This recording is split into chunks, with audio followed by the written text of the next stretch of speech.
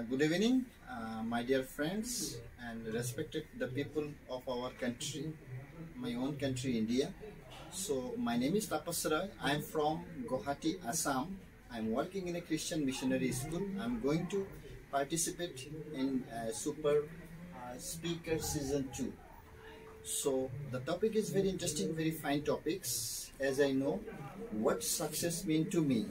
What success mean to me? So according to me, success means to show my ability for my people, for my neighborhood, for my family members, and for others, even the people for my country.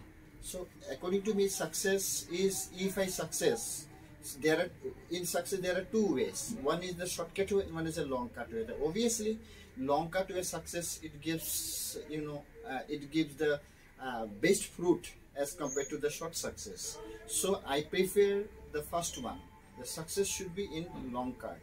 It gives the satisfaction and pleasure to myself as well as my country peoples, as well as my family members, my neighborhood, all. So according to me, success is for self-satisfaction.